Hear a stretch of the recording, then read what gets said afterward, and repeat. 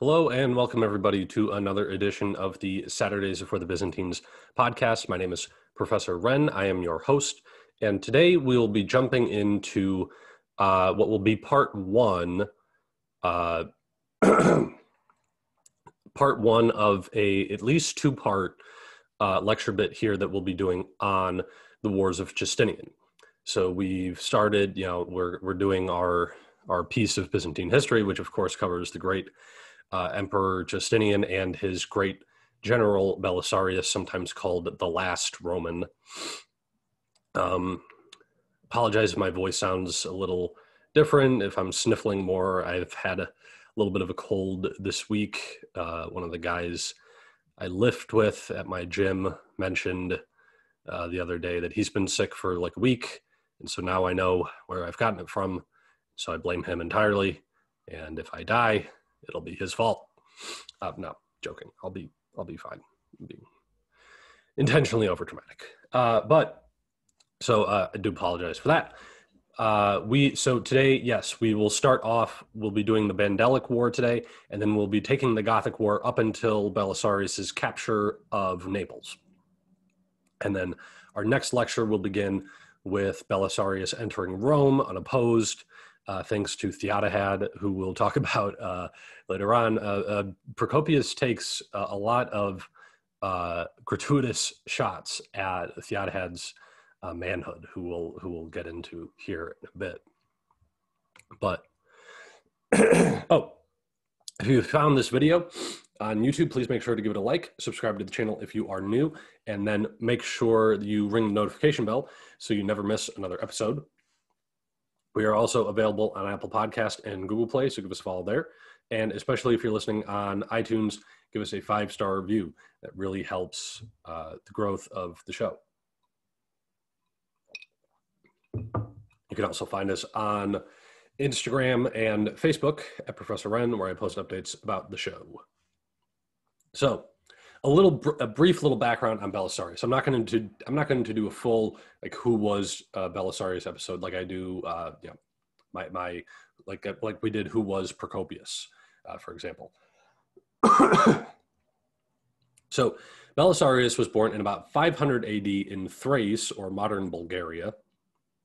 His family was Latin speaking, so Latin was his first language, although he almost certainly would have known Greek because it's just how you function in the Byzantine Empire.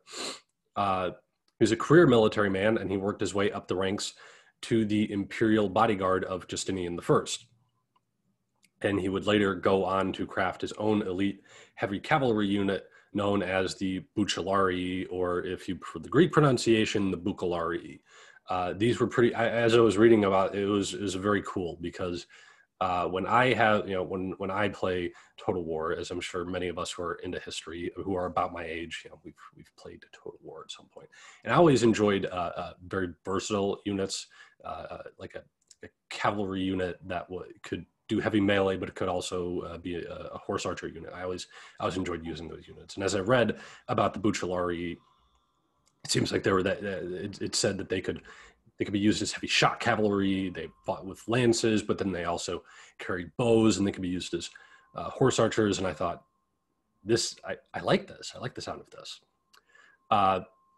But it was Belisarius's time in various roles in the Imperial Guard, which is how he came to know Justinian. Of course, they were good buddies, and Belisarius really proves himself to Justinian at the Nika riots, where he takes his soldiers out and uses his military to put down the Nika riots, which essentially saved Justinian's rule as emperor. So Justinian's wars begin with the Vandal War.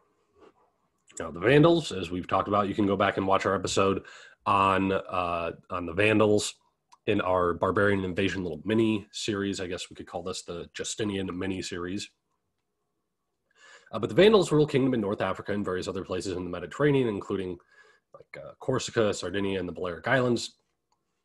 And they were previously ruled by the Romans up until about the 450s, 460s.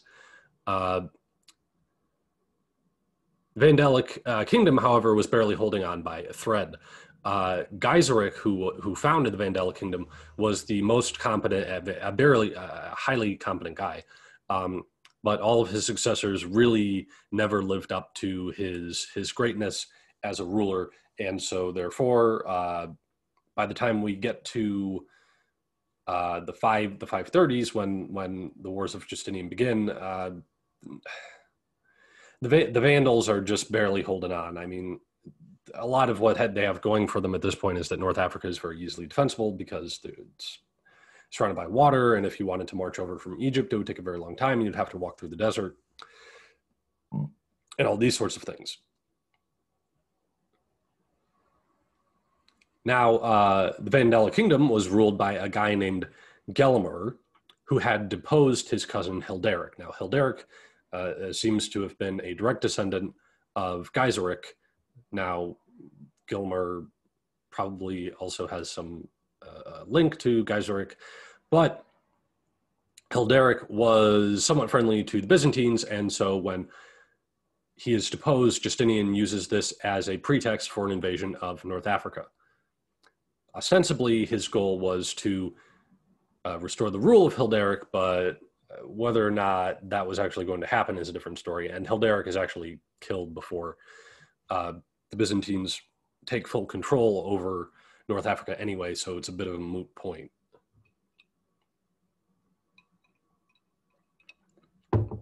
Interestingly enough, the idea of the invasion of North Africa in the first place was actually pretty widely opposed by many in the many important people in the Byzantine Empire. For example, many in the senatorial class opposed the invasion because they still remembered the disastrous armada of 468 commanded by Basiliscus.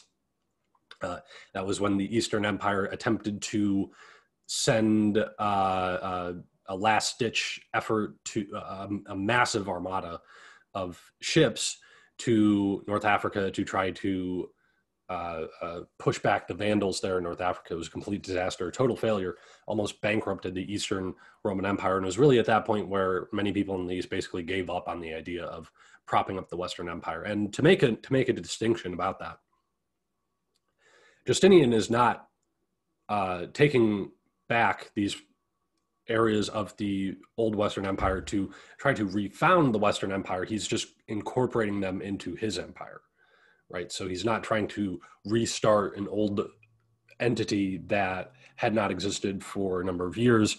It's about 60 years by this point.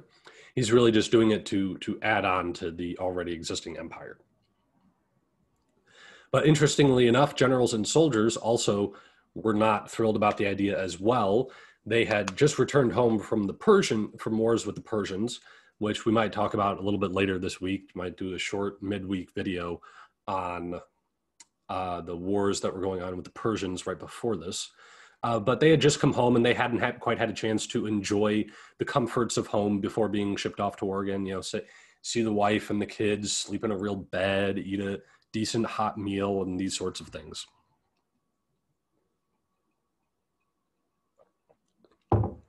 However, very few people had the cojones to voice this opposition to Justinian, who was very strong-willed and did not take opposition or criticism very well. And so the invasion went on. Now, right off the bat, Gelimer is dealing with a rebellion from a certain guy named Goda, who is the governor of Sardinia. He's basically the guy who's in charge in Sardinia is breaking off from the Vandals. And seemingly he's trying to join up with Belisarius. Whether or not he's really serious about that might be questionable, but he is certainly breaking off from the Vandals. And so Gelimer has to send forces from North Africa up to deal with that, which is going to divert some of the resources that he has to fight Belisarius when he arrives. So it's good timing for the Romans in this sense. I'll read a little bit. Again, I'm using here the Hackett Classic, the War of Justinian by Procopius, translated by H.B. Dewing and revised and modernized by Antony Caldelus. This is from page 68. There was a certain Goda among the slaves of Gelimer, a Goth by birth, and a passionate man and an energetic man who had great bodily strength and seemed to be loyal to the interest of his master. To this Goda, Gelimer entrusted the island of Sardinia in order to both guard the island and to pay over the annual tribute. But he could not digest the prosperity brought to him by fortune, nor had he the heart to endure it. And so he undertook to establish a tyranny, refusing to continue the payments of tribute and actually detaching the island from the Vandals and holding it for himself. When he perceived that the Emperor Justinian was about to make war against the Libyans, Gelimer wrote this to him as follows, and it is essentially saying that he's breaking off with him and joining up with Justinian. So that is a factor in what's happening here with the, hold on here, prop the book open with my phone. But that's a factor in what's going to happen here with the invasion of North Africa by Belisarius. Now, the expedition first set sail to Syracuse, and they kind of dock in Syracuse and resupply for a bit before they reach the shores of North Africa. And when they do first arrive, there's actually a debate because they land some distance away from Carthage, which is obviously the main target of the campaign. And there's this debate about whether or not they should continue on land to get to Carthage or whether they should stay on the boats and sail to Carthage. Now, Belisarius ultimately decides to disembark where they've basically reached land and to march on foot up to Carthage. He seems to be afraid or concerned that if they get caught out at sea, the Vandal fleet may defeat them and really ruin the whole campaign, which, thinking back to the disastrous armada of 468, is a reasonable concern because that's essentially what happened last time. And he also says marching up on foot along the coast will allow for an element of surprise. Read a little bit of that here from the book. This is on page 177. Belisarius says, if we do sail straight for Carthage and a hostile fleet encounters us, the soldiers would be blameless if they were to flee with all their might, for a delinquency announced beforehand carries within its own defense. But for us, even if we come through safely, there will be no forgiveness. Skipping ahead a little bit here. Apart from this, at the present time, we will fall upon the enemy unprepared, and in all probability, we will fare as we desire, for military affairs are mastered by the element of surprise. So you see there, Belisarius making that case about maintaining the element of surprise and also attacking the enemy while they're not prepared, which certainly is the case, as we'll see. Now, the first major engagement, there's two major engagements in the Vandalic Wars. It's pretty short. They actually, the Romans managed to wrap it up in about 9 months, so it doesn't even take them a year to retake the Vandalic kingdom. But the first one comes at the Battle of Adicimum. This battle was resolved fairly quickly as a victory for the Romans when the Vandalic general Amata's force was routed, and then as they're retreating, they run into more Vandal forces which are coming out from Carthage. Amata, some of his forces got ahead of the other units in his army, and the initial group gets routed by the Romans, and then that group retreats back into the soldiers which are coming out of Carthage, and it creates a big chaos, and even more routing ensues after that. We'll take a look at what Procopius has to say about it here on page 181.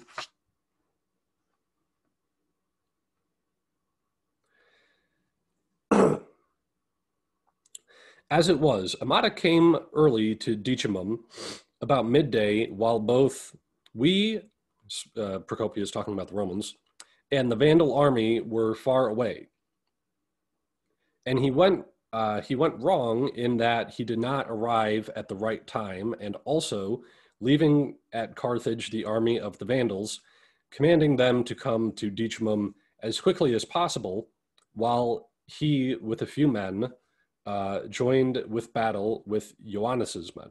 Now, I should make here a note here when he refers to Ioannis, that is the Greek form of John, and he's usually referring to John the Armenian, who was a pretty well-known, probably the best known and most competent general who served under Belisarius. So when I just want to make that point that when I reference Johann, in the notes about names at the start in the introduction of the book, the translator Caldelus, excuse me, says that he's mostly using Greek names in this translation, which is appropriate. I mean, Procopius is writing this in Greek. It's about a lot of Greek-speaking people.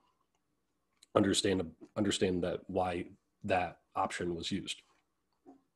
Anyway, he killed 12 of the best men who were fighting in the front rank, but he himself fell, having shown himself a brave man in this engagement. He's talking about Amata here. After Amata's fall, the rout became complete, and the Vandals, fleeing at top speed, swept back all those who were coming from Carthage to Decimum, for they were not advancing in order and drawn up as for battles, but in companies and small ones at that, right? They're not marching out in battle formation, they're marching in marching formation, which if you know anything about, anything basic about military procedures, the way you're marching is usually in a column, whereas you're not drawn up in the battle lines as you're marching to the battlefield. Seeing the Vandals under Amata fleeing and thinking that their pursuers were a great multitude, they turned and joined in the flight. Ioannis and his men, killing all whom they met, advanced as far as the gates of Carthage, and there was so great a slaughter of the Vandals in those 70 stades. A stade is, I looked this up, it's like an eighth of a mile. I don't know exactly why they're using this measurement, but that's what it is. That those who beheld it would have supposed that it was the work of an enemy 20,000 strong. So that's our first major engagement.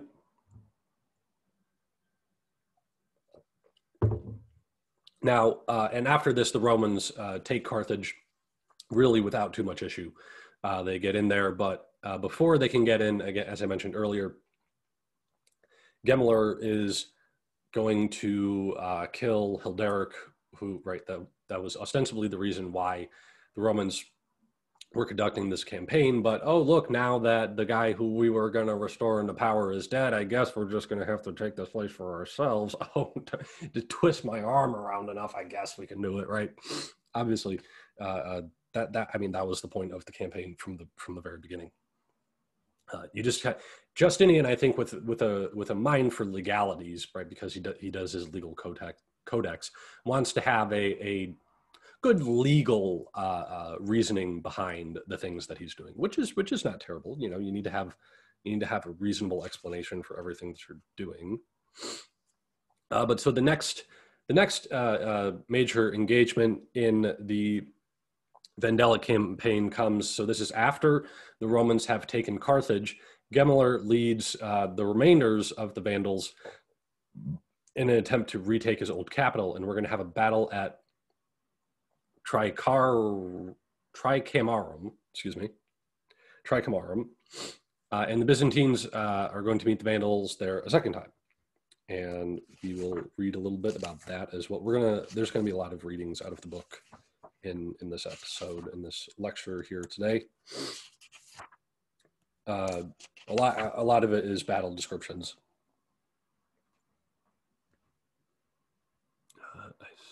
Okay. Okay.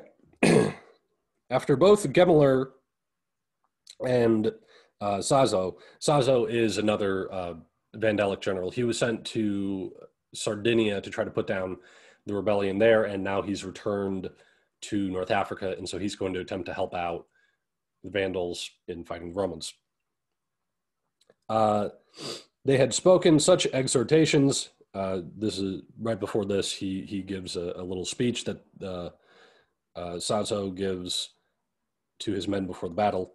They led out the Vandals, and at about the time of lunch, when the Romans were not expecting them, but were preparing their meal, they were at hand and arrayed for battle along the banks of the river.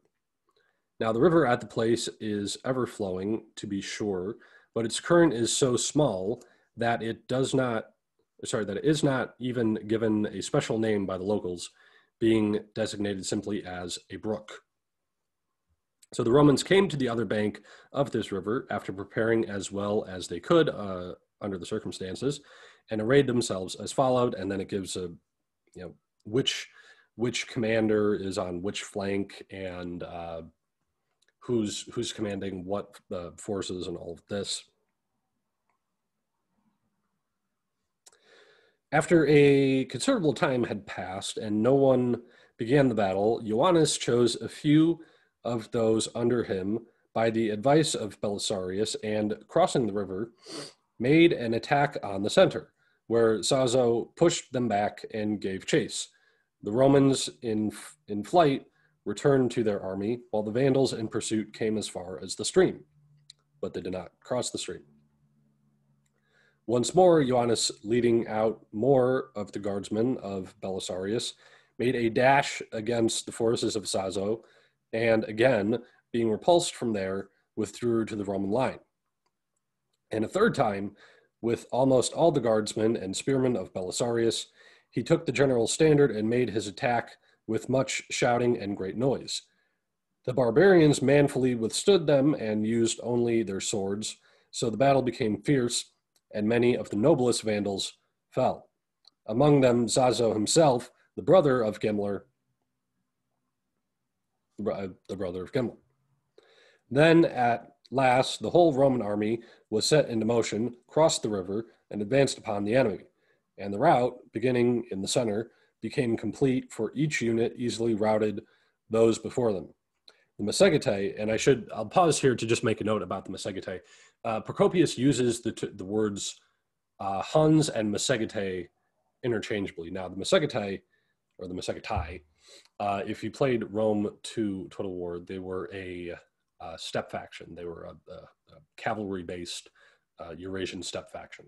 So it's understandable, I guess, why Procopius would use the term Massagetae and Huns interchangeably, but he's talking for the best way for us to understand it is he's talking about Huns. So these are Huns who are auxiliaries in the Roman army fighting as cavalrymen. But anyway, the Massagetae, seeing this, according to the agreement among themselves, joined the Roman army in making the pursuit, but this pursuit did not last long. It's very interesting. The Massagetae, Procopius says, I did not read this part to you guys, but essentially what they do is they kind of wait at a distance from the army, and they kind of wait to see like who they think is going to win, and then whoever they think is going to win, that's the side who they choose to fight with. It's very, I don't like it. That's very just not. It's sleazy. It's a sleazy way to go about it, but I guess that's what happens when you rely on mercenaries too much. But anyway, so the Vandals are going to retreat, and that is going to be the end of the conflicts here in the Vandalic War.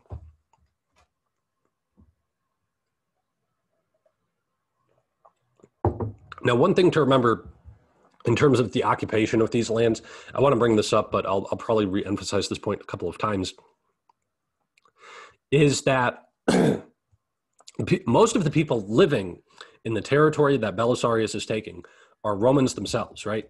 Although they are now ruled by Germanic barbarian masters. A number of guys who are in that ruling Germanic class is much smaller than the native Roman, probably still Latin-speaking population.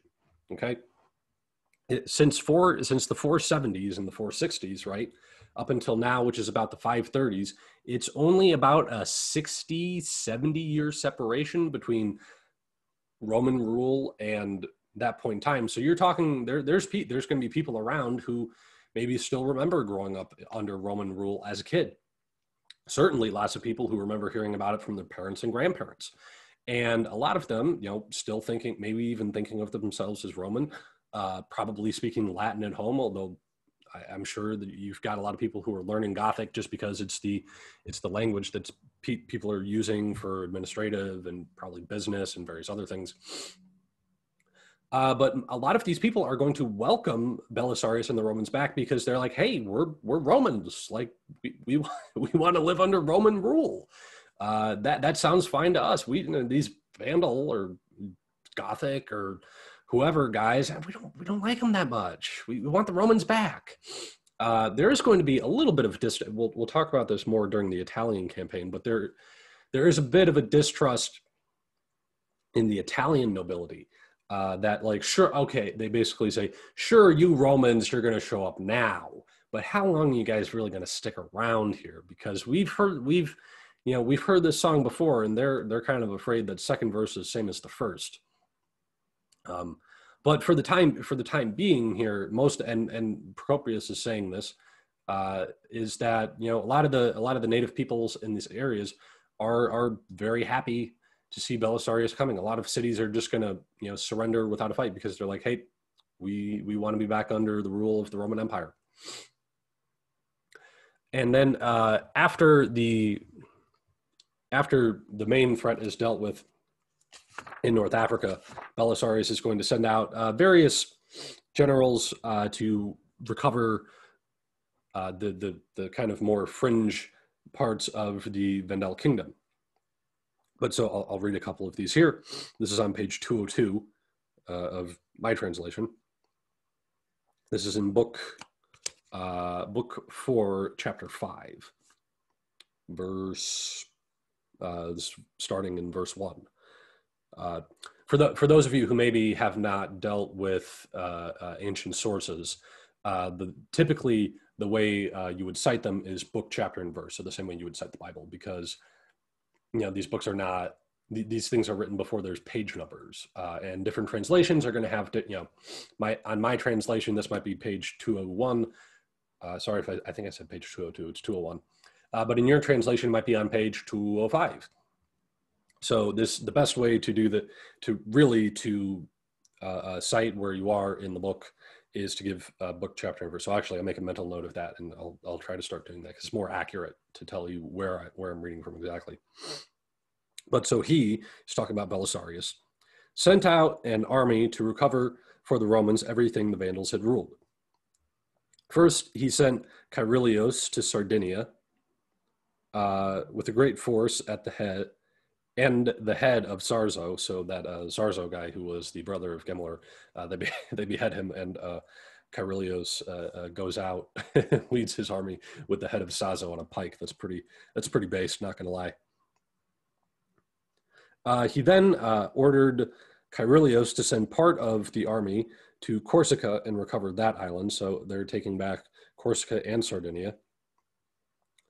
To Caesarea in Mauritania, Belisarius sent Ioannis with an infantry unit that he usually commanded himself. And so Mauritania, that's further west in North Africa than Carthage. A different Ioannis, one of his own guardsmen, he sent to the Straits of Cadiz by one of the pillars of Hercules to take possession of the fort there that they called Septim. So this is today we would call it the Straits of Gibraltar, but he's sending guys out. Back then they called it the Pillars of Hercules, and they're recovering the North African coastline essentially, as well as the islands throughout the Mediterranean that the Vandals controlled, which the Romans had previously controlled. And that really brings an end to the Vandalic War. Like I said, gets wrapped up in 9 months. It's very quick, and we're done. The Romans do take part of Spain as well, but we're not going to talk a whole lot about it. Although I will point out, I do remember learning about this when we took Byzantine history, was that the Visigothic kingdom in Iberia actually was pretty weak, and had the Romans pushed a little harder, had they pushed a little harder into Iberia, they probably could have taken a lot more. If you look up on a map, and let me know, by the way, I know I haven't done PowerPoints in the last couple episodes, but let me know in the comments if you guys miss the PowerPoints, if you liked it better when I had visual aids, or if you're kind of ambivalent to it. It's easier for me to read the notes on the computer because I'm very forgetful. I'm very much like my father in this. My mother will always say, he can, about my dad, she's like, he can remember all this stuff that happened 1,000 years ago. Because he's a medieval historian. He can remember all this stuff that happened 1,000 years ago, but he can't remember that, the 3 things he had to get at the store or whatever. And I'm very much the same way. Like, I remember all this stuff about Justinian and Belisarius, but I can't remember to print the notes when I'm at work. Because I don't have a printer in my apartment. It's literally this tiny little hole in the wall. I'd call it a hobbit hole, but a hobbit hole would be nice, and it's not that nice. Anyway, not to complain too much about my living situation. It's really not that bad. But so next on the docket for the Romans is Italy, of course. Big deal, Italy. That's where Rome got started. And so the pretext for that comes with a scandal involving several members of the Gothic ruling class. Now, Italy was ruled by Goths, but many of them had taken on customs of the Romans, for example, learning Latin and reading and studying Latin literature. This was exhibited by a Gothic princess named Amalasuntha. She was the youngest daughter of Theodoric, who was the founder of the Ostrogothic kingdom. You'll remember Theodoric, if you go back to our Fall of Rome episode, he's the one who deposed Odoacer, and Odoacer kind of had his own kingdom going on in Italy. But it's Theodoric who kicks him out and establishes this Ostrogothic kingdom there in Italy, which is around, they also control some of the Dalmatian coast. But so Amalasuntha was married to a guy named Eutharic, who died not long after they were married, but lived long enough to give her 2 children. And Eutharic dies before Theodoric dies. So what happens is, when Theodoric does die, the kingship passes to Amalasuntha's son, who was too young. He's like 10 years old or something. And so Amalasuntha basically rules as his regent, but her son then dies not long after that. So Amalasuntha becomes the queen of the Ostrogothic kingdom. Now, she makes a big mistake here. And her big mistake is that she promotes her cousin, Theodahad, to be the co-ruler of the Gothic kingdom with her. Now, the issue with this is that Amalasuntha and Theodahad are pretty different. They have some serious disagreements. Now, Amalasuntha was very much in favor of maintaining the Roman culture in Italy, learning Latin, learning Greek, keeping up the Roman way of life. And she seems to have had a close diplomatic relationship, or at least a good diplomatic relationship, with Belisarius. And Procopius seems to think that she was thinking about or working towards turning over Italy back to the Romans, basically giving Italy back to Justinian. And now, on the other hand, Theodahad was on the opposite side of the spectrum. He wanted to leave all the old Roman customs behind, didn't want to learn Latin, definitely didn't want to give Italy back to the Romans. I mean, he's like, this is our kingdom now. Although Theodahad, as I kind of teased earlier in this episode, Belisarius takes a lot of gratuitous shots at this guy, like questioning his manhood, calling him a coward, frequently saying that he's unmanly. But Theodahad is a member of the Gothic military elite, and so he is more on the side of, we'll leave the Roman customs behind, keep our Gothic customs and culture, and definitely not give Italy back to the Romans. And so, as I said, this is a bad move by Amalasuntha. I mean, just the idea of the move is bad, but then in practice, Theodahad is going to have her imprisoned, and then a little later, after she's imprisoned, she is murdered, apparently in her bathtub, sometime in the spring of probably 434, maybe 435. When I was looking this up, it said 434 or 435, and as we're going to see here in a minute, Belisarius's invasion of Sicily happens in the summer of 435, and it seems unlikely that the Byzantines would have received that information, communicated it to everybody, got the army mobilized and ready to move into Italy.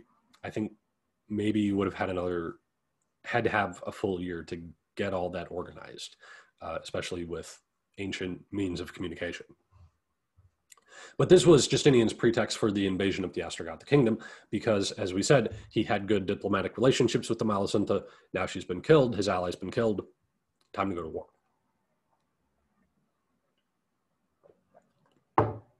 But so Belisarius, again, I apologize for the coughing.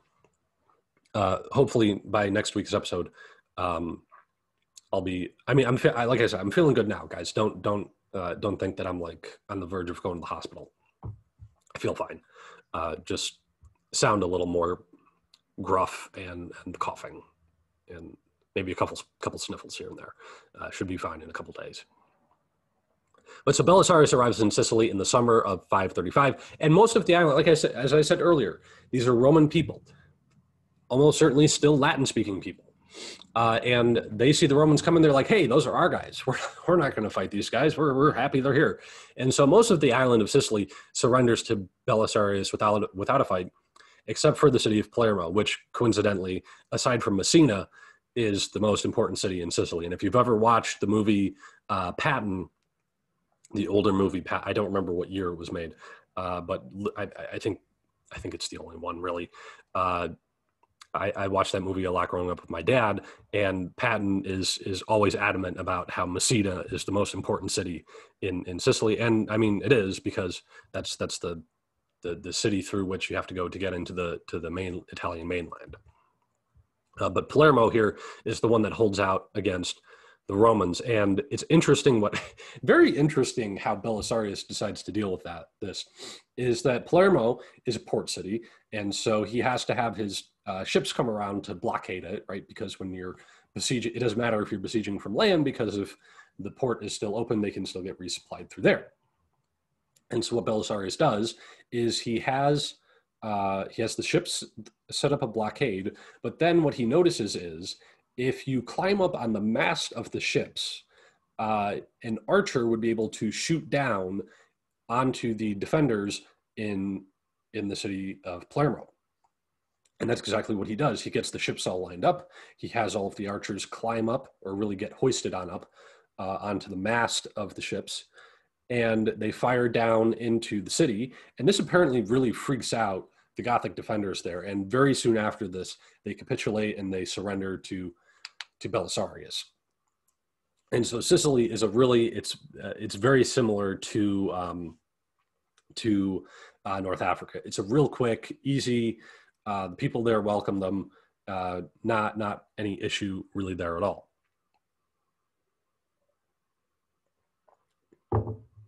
Now, the next major city that comes up after this in the Gothic campaign is going to be Naples. Naples, even today, still being the most important city in southern Italy. Now, Naples contained a fairly significant garrison of Goths and a sturdy defense system, thanks to the topography there. It's a port city, so on one side, as Procopius points out, it's defended by the sea, and then as well, there's a apparently steep ground leading up to the walls of the city. So Belisarius blockades the harbor and makes camp outside the city. Now, much of the population of Naples is actually going to be on the side of surrendering. They, again, Roman people, they see the Roman army come in, they're like, hey, this is great, those are our guys, let's let them in. And actually, a certain guy named Stephanus, or however you want to say it, comes out to talk to Belisarius, essentially saying that most of the people in the city would welcome a return to Roman rule, but the Goths defending the city would hold out. He says the reasoning specifically he gives for this is that the Goths who are defending the city have left their families behind to come on this station of duty. And if they were to abandon the city, it wouldn't just be putting their lives and reputations at risk, but it might also put their families at risk as well. So they're not going to, these Gothic defenders are not going to leave the city. And what Stephanus encourages Belisarius to do is he actually says, move on from Naples, move on and take Rome. And if you take Rome, then Naples is going to fall, like the whole thing is going to blow over, and you're not going to have to waste your time sieging this place.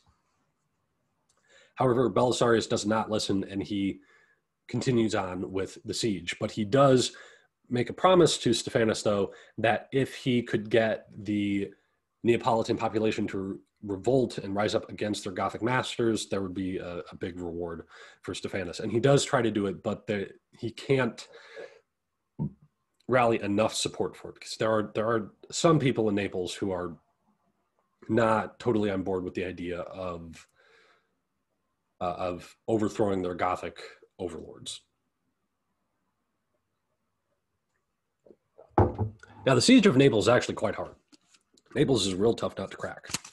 Belisarius, at one point, actually fears that that it's just going to end up as like it's not going to happen. Let me find here the parts that I want to read for you guys. Okay, so this is let's see, book 5, chapter 9. We're starting here in verse 43. He, Belisarius, made many attempts upon the circuit wall. That's like the outer wall, the main wall of the city, but was always repulsed, losing many of his soldiers, especially those who had some claim to valor. For the wall of Naples was inaccessible on one side because of the sea, and on the other because of the difficult terrain. So those who planned to attack it could gain entrance at no point, both due to its general situation and because the ground sloped steeply. So here we see that Belisarius, it says here later on, Belisarius was growing irritated, and he's worried that the siege is not going to happen fast enough, that the siege might fail, and this is just going to mess up his plans for as he moves further along in Italy. But the Romans are going to come across some good fortune. Now, one of the things that Belisarius does in sieging Naples is he's going to cut the aqueduct. So there's an aqueduct that leads into Naples, and Belisarius is going to break it at one point to cut the water supply into the city. Now, this actually, Procopia says, it doesn't change a whole lot in terms of the supply situation in Naples, because there's wells within the city, and the city still has enough water supply to get by and doesn't hurt them too bad. However, we're going to see here, there's another thing that comes up with the aqueduct. This is really interesting. I think this is really cool. So this thing we're about to talk about with the aqueduct and how it's going to lead to the Romans taking Naples. But so, one of the Isurians, and you'll remember the Isurians are people from south central Anatolia who were previously used, I believe it was Emperor Leo, who started using them as a replacement for Ostrogothic federates, more loyal Byzantine soldiers, but still being used in the army at this point in time. So one of the Isurians desired to see the construction of the aqueduct and to discover in what manner it provided a supply of water to the city. So he entered it far from the city where Belisarius had broken it open, and walked along it with no difficulty, for the water had stopped running as the aqueduct had been cut. But when he came near the circuit wall, he found a large rock, not placed there by the hand of man, but part of the natural formation of the place. Those who had built the aqueduct many years before, after they had attached the masonry to this rock, had made a tunnel from that point on, not sufficiently large, however, for a man to pass through, but large enough for the water to pass. And so basically, this Isurian soldier has realized that this is a way to get into the city is through the aqueduct. But there's this issue here with this rock that's in a BFR, if you will, a big frickin' rock. When the Isurian understood it seemed to him that it would be possible for the army to enter into the city if they had made the tunnel at that point a little wider. But he was a nobody and had never spoken with any of the commanders. So he brought the matter before Pacorus, an Isurian, a distinguished guardsman of Belisarius. Pacorus immediately reported the whole matter to the general. Belisarius, pleased with the report, took heart and, by promising to reward the man with great sums of money, induced him to make the attempt to tunnel through the rock. He commanded him to take along some Isurians and to cut a passage in the rock as quickly as possible, taking care to give no sign to anyone of what they were doing. Pacorus then selected some Isurians who were thoroughly suitable for the work and secretly got inside the aqueduct with them. Coming to the place where the rock constricted the passage, they began their work not cutting the rock with picks or mattocks, so as not to reveal to the army what they were doing by their blows, but scraping it persistently with sharp instruments of iron.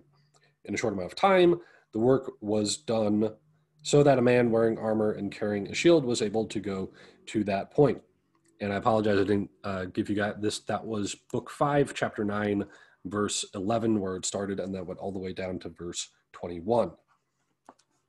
So you can see there the this Isurian guy, very industrious, I guess you could say, walks along the aqueduct, finds a weak point in the city, says, hey, if we just tunnel through this little bit, I think we can get some guys through there, and that's what's going to happen. So they they tunnel through the rock enough so that, sorry to move the camera, to the point where a fully armed man can walk through the tunnel. And so then Belisarius at night, once the tunnel is completed, sends about 400 men to enter the city through the tunnel. And although there's a couple of issues with the plan, like they don't know the layout of the city, so they're kind of a little confused as to where they are when they get into the city. But ultimately, these are kind of extra details that I don't really think are completely pertinent to the story. They managed to get through, compromise the city defenses, open the gates. The Byzantine army comes through, and Naples falls. And so then the next city on Belisarius' warpath is going to be Rome, which we will begin to talk about in the next lecture. It's interesting, the lighting has completely, when I started recording, the sun was setting and a bunch of light was coming in through the window, and I thought, I don't need to turn that lamp on, and now the sun is set and the lighting is very different. But anyway, that brings us to the end of this lecture. I say this with all of them, but I really do enjoy talking about this stuff. And I hope you guys enjoy listening and watching. In terms of the schedule coming up here, I know I did not do 2 midweek videos this time. I'll do at least 1 midweek video. Probably will not have a second midweek video this week, because I will be traveling this coming Thursday. I'll be going home for Easter, though I should be able to post another lecture for next weekend on Saturday, but it may not be a video episode because I don't know. Yeah, I will not be here. Right, I'll be with my family, and so I don't know what the background is going. I don't know what room I'd be able to record in, or if all that kind of stuff. So it may just be an audio. I may not have the camera on for that one, but I will be planning on putting one up. And then the following week, For the following week, they may all be audio because I'll be home. My school, the school where I work, has spring break, so I'll be off for the whole week after Easter, and then I'll be back out here the weekend after Easter. So weekend after Easter, we'll be back to the normal video lectures. Like I said, let me know if you guys want me to bring the PowerPoints back and the visual aids. If that was something you liked, let me know, and I'll start putting those in again. And I'll just have to write on my hand, like print lecture notes. But if you've made it this far in the video, please make sure to give it a like, subscribe to the channel if you are new. If you ring the notification bell so you never miss another video, and we can defeat the evil YouTube algorithm. Yay. Also be sure, if you're listening on Apple Podcast or Google Play, to give us a follow, and especially if you're listening on Apple Podcast, give us a 5-star review. Check us out also on Instagram and Facebook at Professor Wren, where I post updates about the show. And that is all I have for you guys today, and I'll see y'all next time.